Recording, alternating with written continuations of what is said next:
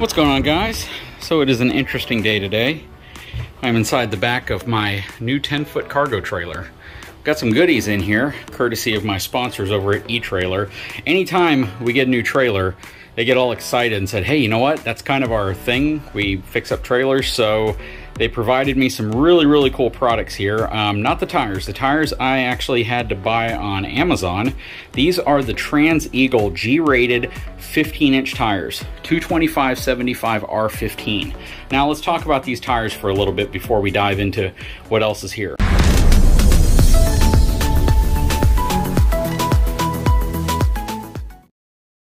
So I already made a video talking about the specs on these tires. G load range, 14 ply rating. These are equivalent to like the saloon tires you would put on a fifth wheel, but they're designed for a 15-inch wheel, which brings us to these wheels. So these are the wheels that etrailer provided. They probably look familiar because they're the exact same design as the wheels that we put on the cargo trailer that we built before, my 20-foot cargo trailer. So this is my 10-foot cargo trailer. Now the big difference here is that this is a 5-lug pattern versus a 6-lug pattern that I had on the cargo trailer. These wheels are rated up to 2,200 pounds worth of cargo capacity per wheel, or load capacity. The other ones were 2,800 pounds per wheel. Now, a lot of people are going to ask, well, can you even mount these tires on these wheels because of the significant difference in payload capacity versus the tire and wheel? So the tires are rated up to like 4,000 something pounds. The wheels are rated up to 2,200 pounds each.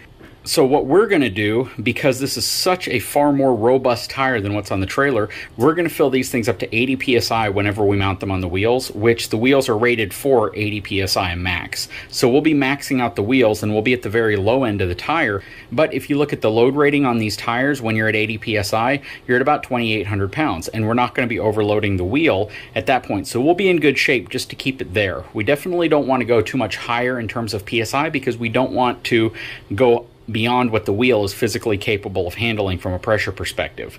But these will be assembled probably tomorrow, and then I'll get them thrown on the trailer.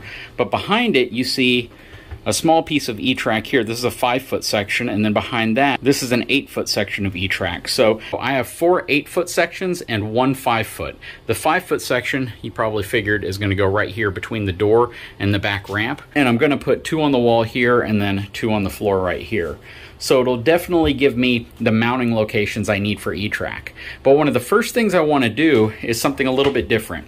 I actually want to take this diamond plate rubber mat material and I want to attach it to this back ramp door because it's kind of unprotected, right? And there's several different ways to do this. Whenever you look at a toy hauler, this is typically the type of material they'll have on the back ramp door, but this is something I just want to do to protect the door a little bit more against, you know, the elements and things damaging it, driving over it and such.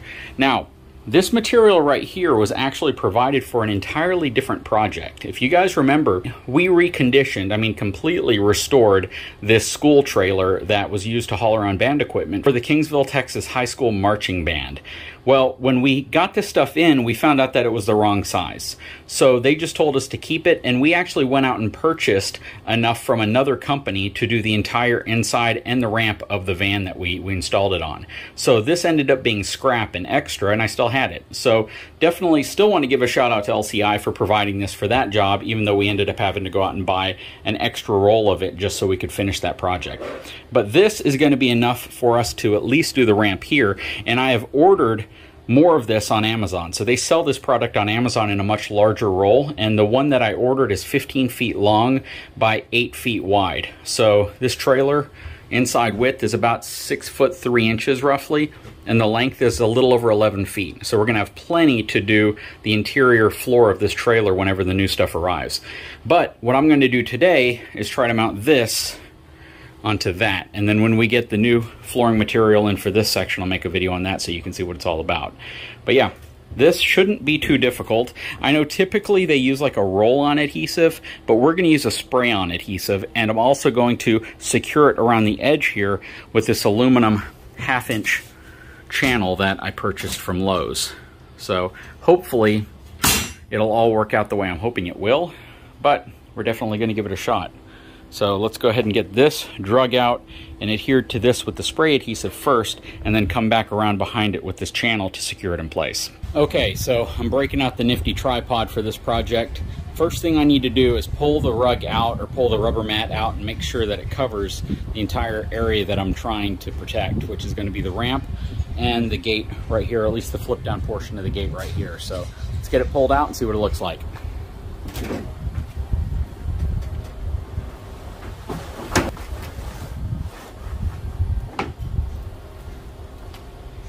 Well, that is a relief. So it covers the ramp just about perfectly. I mean, if you were going to order it for this application, this is probably the exact amount you'd want to order. So the next thing I'm going to do is kind of align it, make sure it's exactly where I want it. I might start at one end and kind of roll it out, but the goal here is that I want to get one side started, and then I can come back up and start doing the rest. And you guys will kind of see when I get to that part.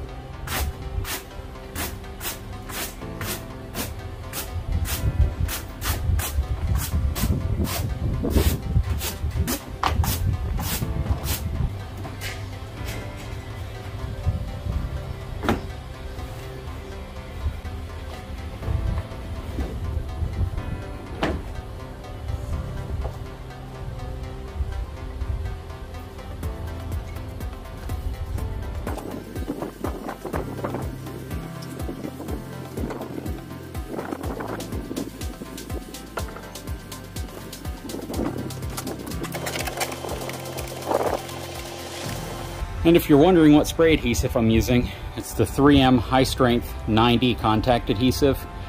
This, I believe, is the strongest over-the-counter stuff they sell. Works really well, and it is very precise. So whenever you spray this down, it makes a really nice, clean line, and it kind of spreads out real wide, so you can kind of fan it over the area you want and get it to cover what you want and not get on the stuff you don't want. So works real well.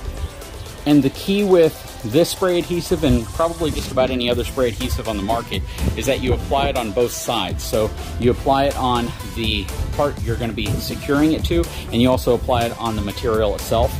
Give it about 30 or 40 seconds, and then adhere them together, and it's a bond that's pretty hard to break, to be honest. Okay, so now comes kind of the easy and hard part. I've rolled it up. I have the first 2 feet of it adhered already, and I'm just going to spray it and roll it out as I do more and more of the gate coming back this way. So hopefully it works out.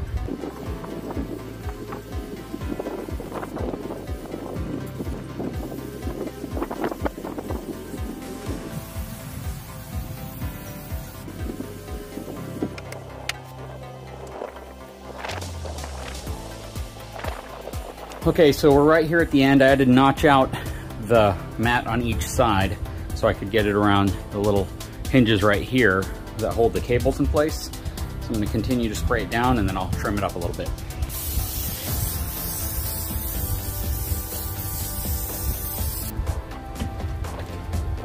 Okay, so now I just need to trim this piece off, do the flip out section, and then trim off the side and put the aluminum channel around.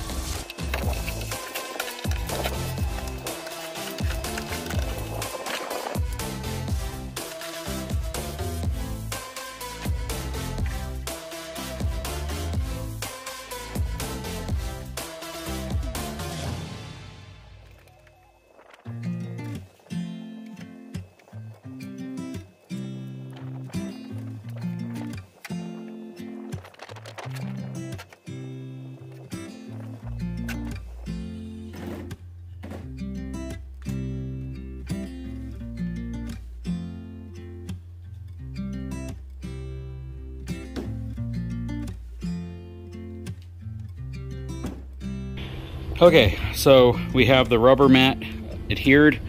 I picked up this hinge right here, screwed it back down on top. Now I'm just going to install this 1/2-inch aluminum angle iron channel into this groove right here.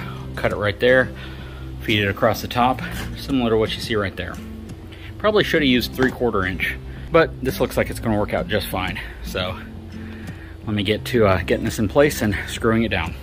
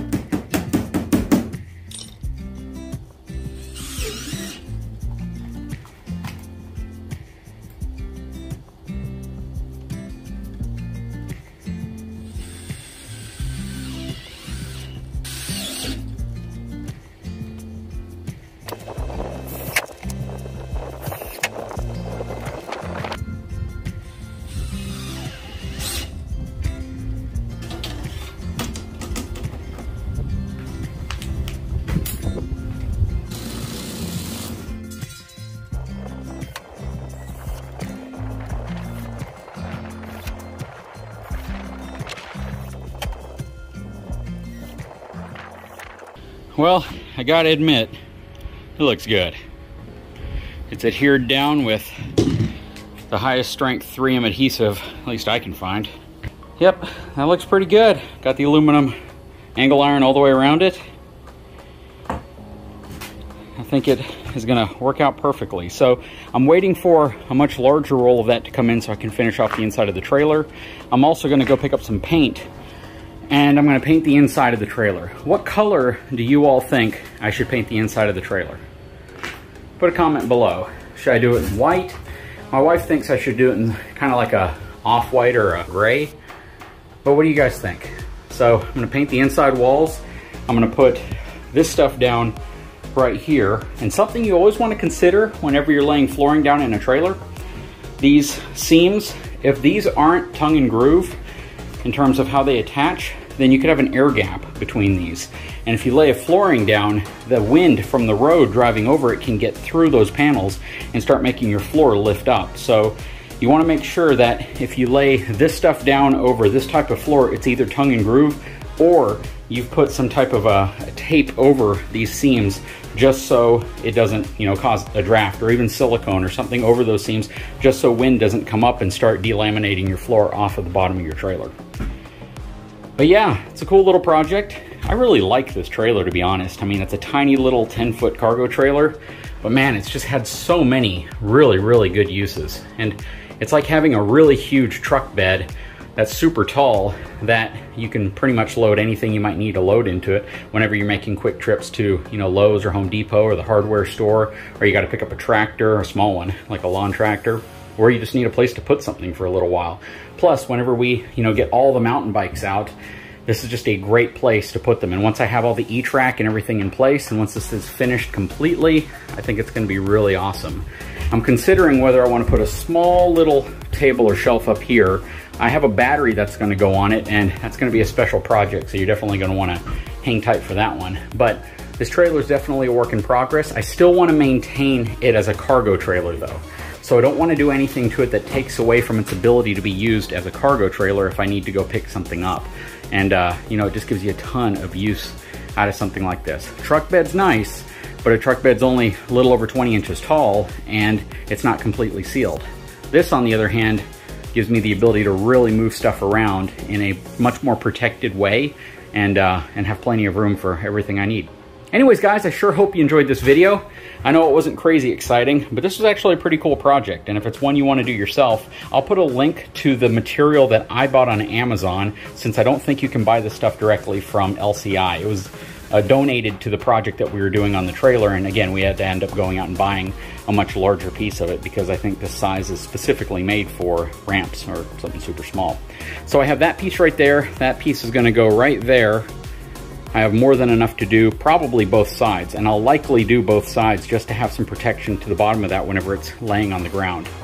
Anyways, guys, I sure hope you enjoyed the video. I'm going to load the trailer back up, and we'll be back to talk to you again really soon. If you haven't had a chance, please subscribe to my channel, give me a thumbs up. We'll talk to you again soon.